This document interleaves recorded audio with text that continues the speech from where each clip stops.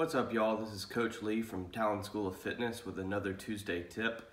I wrote a blog a few weeks back about gymnastics pressing and how if you're having issues in your handstand push-up, most likely those can be traced back to your actual push-up. Some of that goes to what's going on in your midline. We talk about the hollow body position a lot.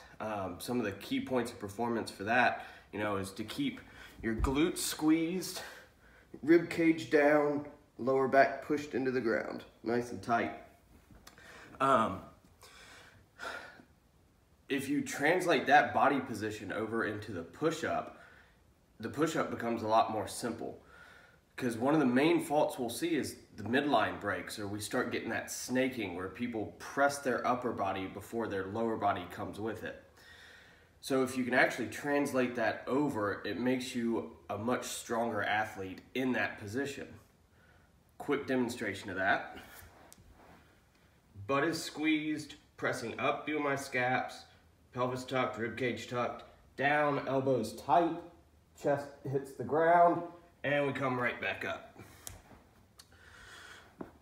So again, if you're having issues with your handstand push-up, take it back to the most basic gymnastics press we do.